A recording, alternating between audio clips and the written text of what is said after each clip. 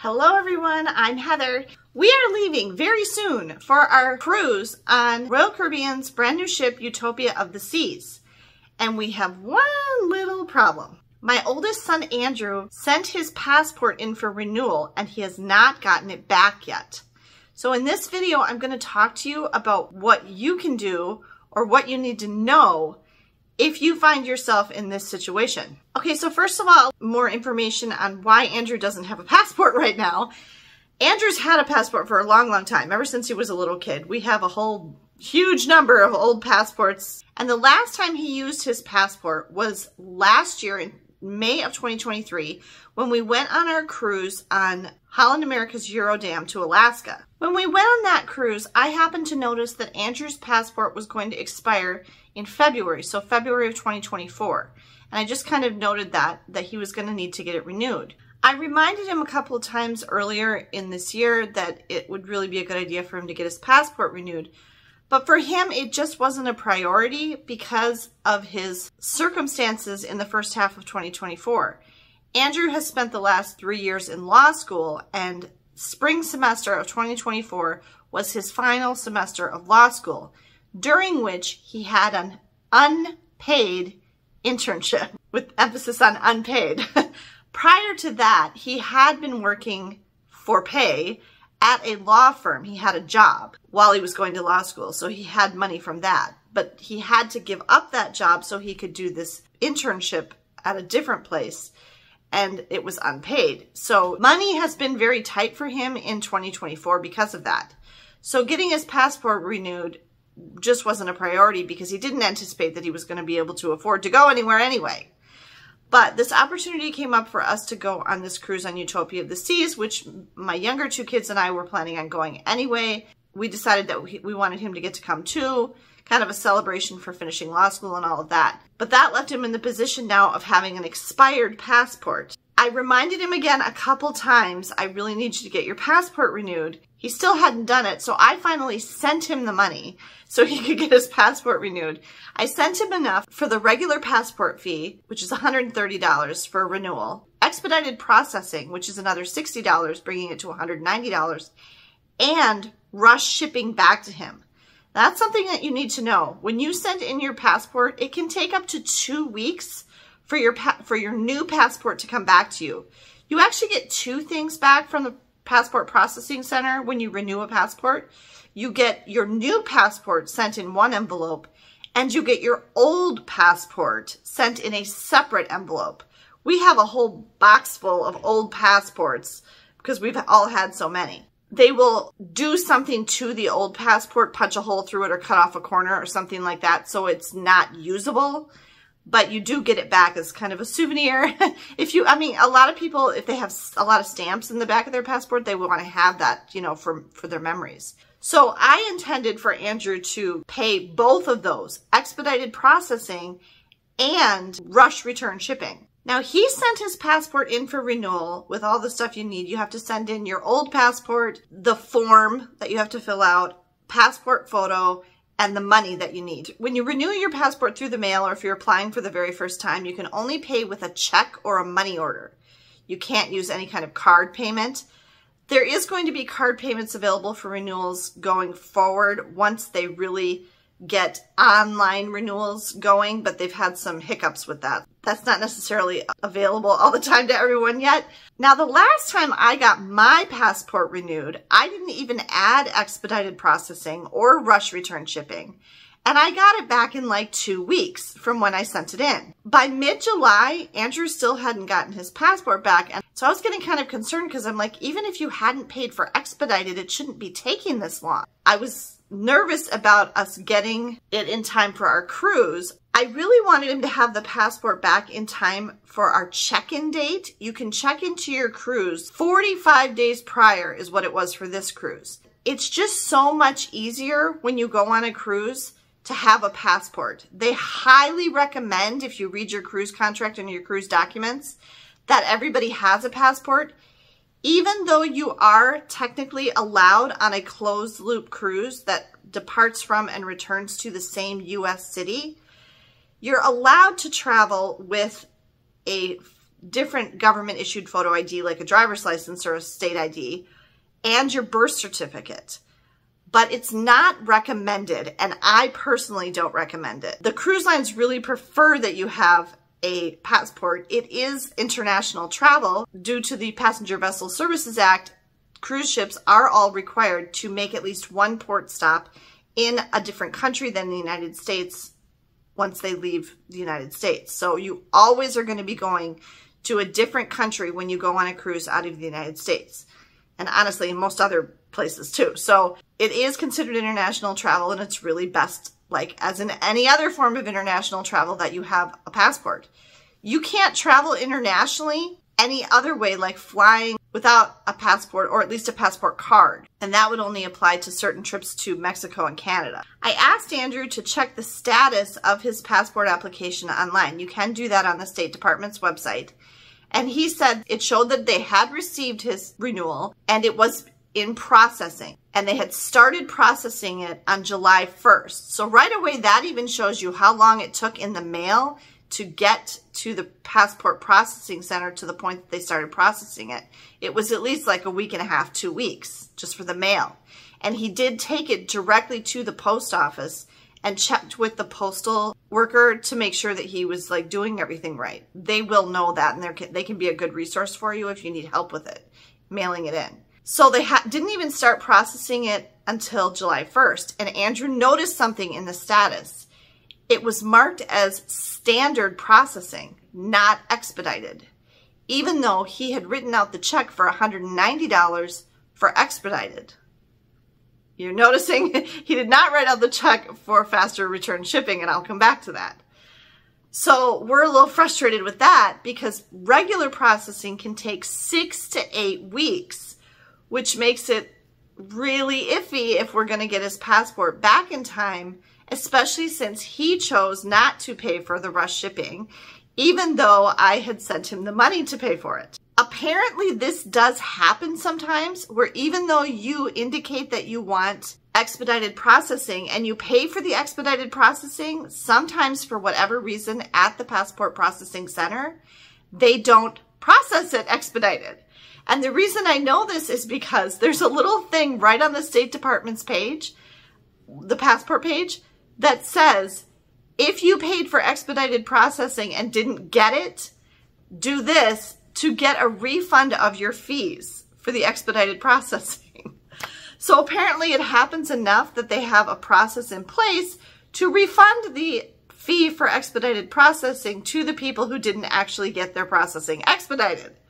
So that's kind of frustrating. Andrew's not actually even sure. He knows he wrote the check out for $190, but he doesn't know, did he mess up on the form? Did he actually check standard processing instead of expedited?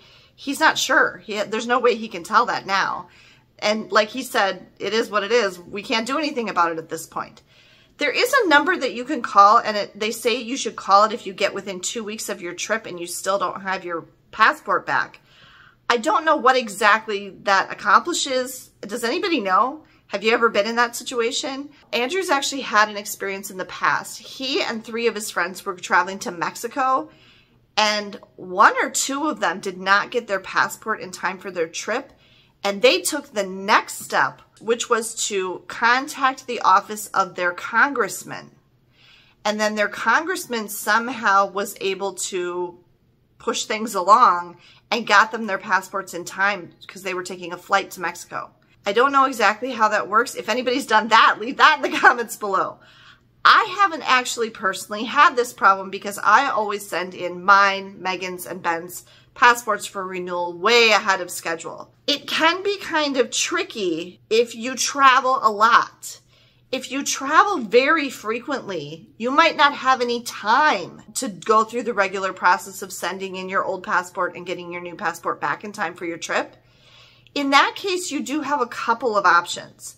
One option is you can get a duplicate passport. If you travel so frequently that you don't have time to get a new passport in between trips, it is possible to get a duplicate passport so that you can have 2 that you can use.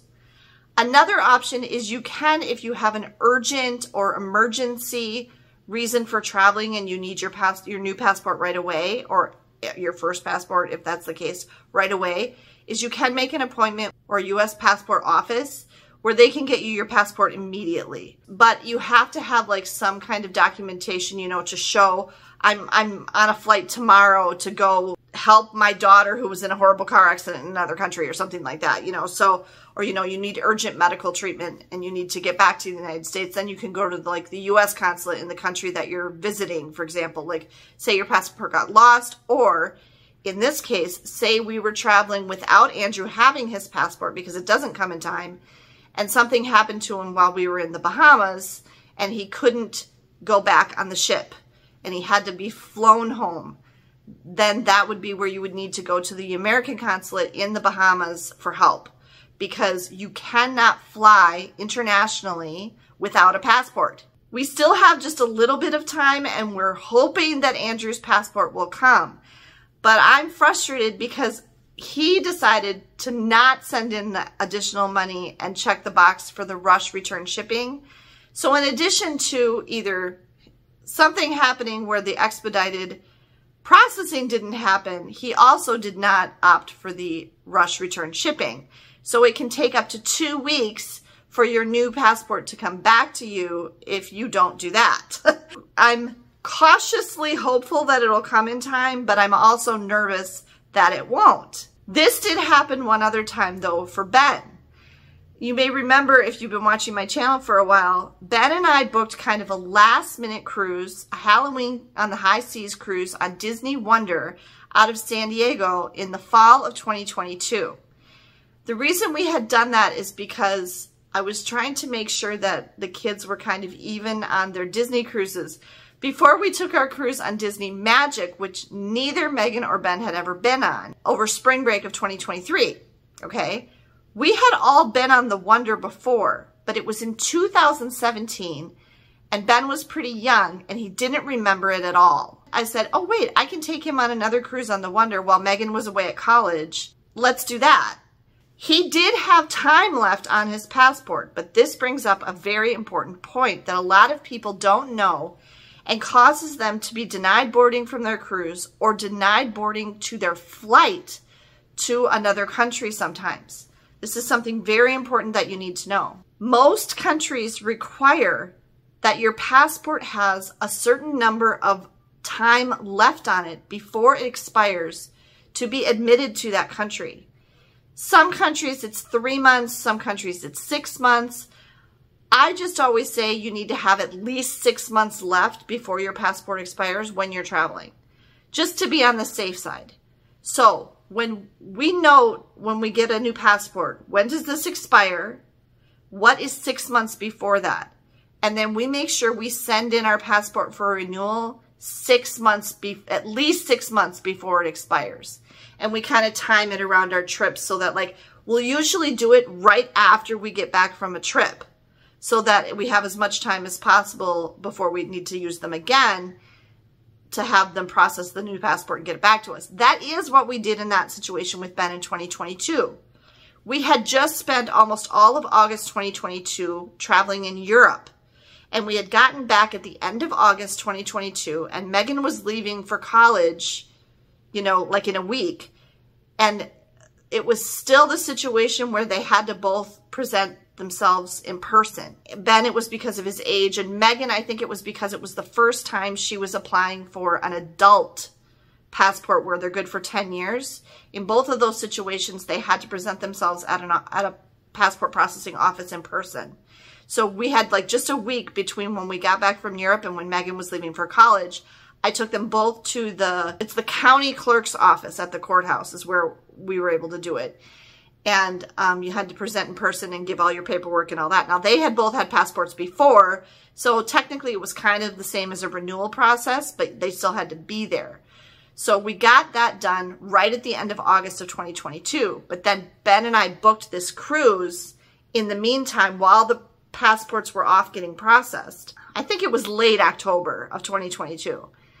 Yeah, because we were on the cruise on Halloween. I remember that. And we were like, oh, shoot, your passport isn't back. I don't know what we would have used for a photo ID. I think in that instance, because he was a minor child, you're not required to have, I can't remember. I looked it up and I checked with Disney to make sure. I think it was fine because he was traveling with a parent and I was going to have my passport. I only needed to bring his birth certificate because at that time he was too young to have a driver's license. So if they were under the age where they couldn't, he didn't have anything that he could use as a government issued photo ID. I didn't even have his old passport. I'd sent it in to get his new passport. When I did the check-in for that cruise on Disney Cruise Line for Disney Wonder, I actually used Ben's birth certificate to check him in online in advance. And then 2 days before we left for the cruise, his new passport came in the mail. So even though I checked him in online with his birth certificate, when we showed up for the cruise a couple days later, we presented his passport and it was fine. They didn't even question it. They didn't care. They are always happier to have a passport to look at than they are to have the birth certificate ID thing. So they didn't care that I had checked him in with his birth certificate and then showed up with the passport. They didn't mind at all. It didn't make any difference. We whisked right through check-in to get on that cruise. We both had our passports and it was great. So I'm really hopeful that that same thing will happen and Andrew's passport will still come in time.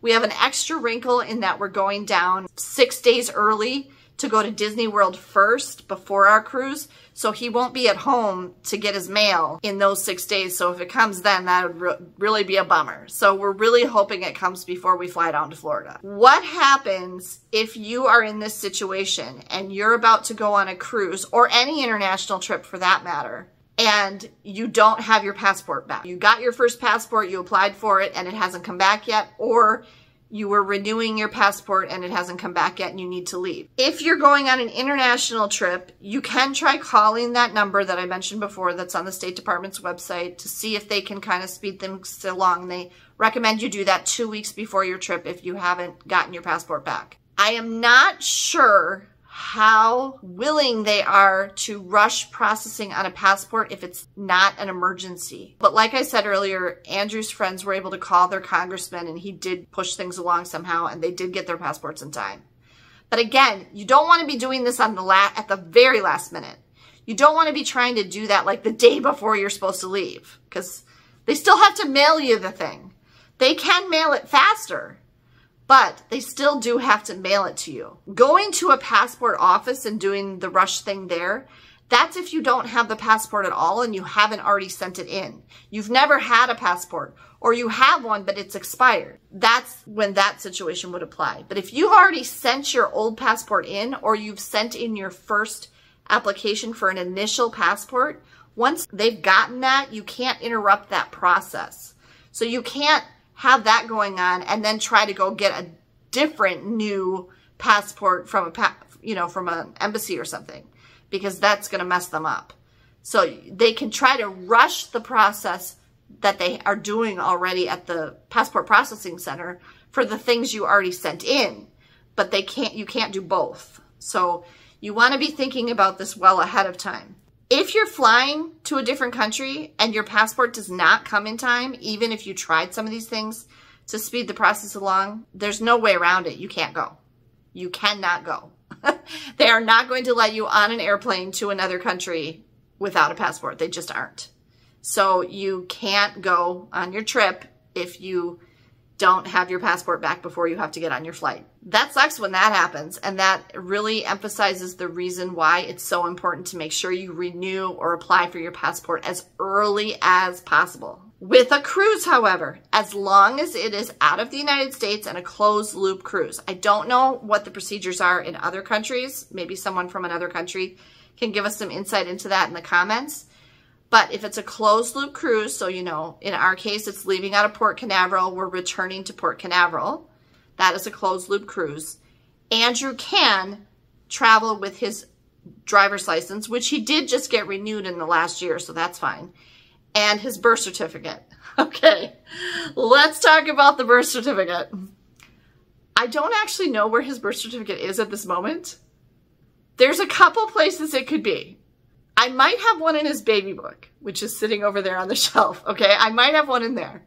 I know I got multiple copies. I gave one to his dad and stuff like that. So I might have one in my fire safe, which I have at home.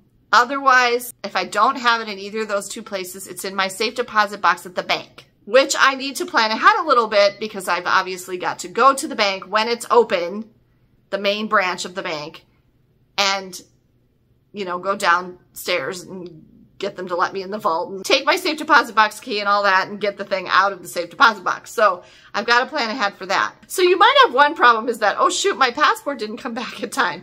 Don't wait till the day before your cruise and go, oh, it's fine, I'll just use my birth certificate. If you don't know where your birth certificate is, okay, or you don't have one at all. What if your parents never gave it to you? I don't think I ever gave one to Andrew. He doesn't have it. So if we get to that point and he needs his birth certificate to go on this cruise, I have to bring it. He's in a completely different state. We're not even taking the same flight down there. So he'd have to have his driver's license, which I'm sure he keeps in his wallet all the time. But I have to make sure that I bring his birth certificate if he doesn't have his passport back in time. So if it's a situation like that, you got to make sure you've got that birth certificate. If you don't personally have it and you need to get it, that's a whole nother issue. You need to do that well ahead of time. Maybe you've got to get it from your parents. Maybe you have to get it from the courthouse in the county of your birth. This cannot be a photocopy of your birth certificate. They will not accept that.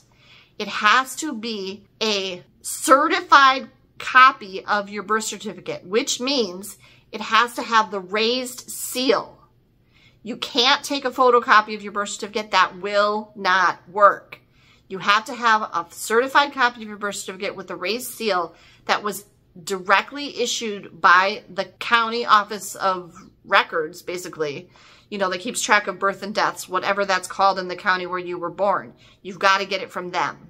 If your parents don't have an extra copy or whatever, they can send you. So that's a process that can take some time.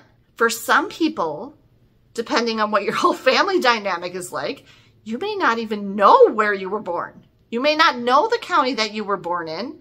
Getting the birth certificate could actually prove to be more difficult than getting a passport. So if you have obstacles like that in your way of getting a certified copy of your birth certificate, you want to be thinking about that way ahead. And then the last thing I'm going to say is, if you have a certified copy of your birth certificate, and if you have a government-issued photo ID, and as long as you are permitted to travel, like, for example, you can't get a passport if you're a convicted felon in the United States and things like that. Or sometimes, like in the case of my ex-husband, for example, you cannot get a passport if you owe back child support and things like that. There's a couple of situations, you know, certain debts and things, they will not allow you to get a passport. But unless you're restricted by one of those conditions, I don't see a reason why everybody doesn't just get a passport. If you have the documents, get the passport, and then you'll have it. Something really important that you need to know about passports is a passport proves both your identity, like it saying you are who it says you are, and it proves your citizenship. So it proves that you are this person and that you are a citizen of the United States. That's what a passport is doing. That's why it's so valuable. The reason that cruises ask you for the other two things, if you don't have a passport, a driver's license or some other state ID with a photo on it, and your birth certificate, the photo ID is proving your identity. The birth certificate is proving your citizenship. So this could actually be kind of complicated if you weren't born here. I'm sure there are situations where you became a citizen in the United States later. People do that all the time. In that case, their birth certificate would not help them. They would need their naturalization papers to prove that they're a citizen of the United States. One last thing I want to throw in here. If you are not a citizen of the United States, well, then you have to have a passport from the country that you are a citizen of.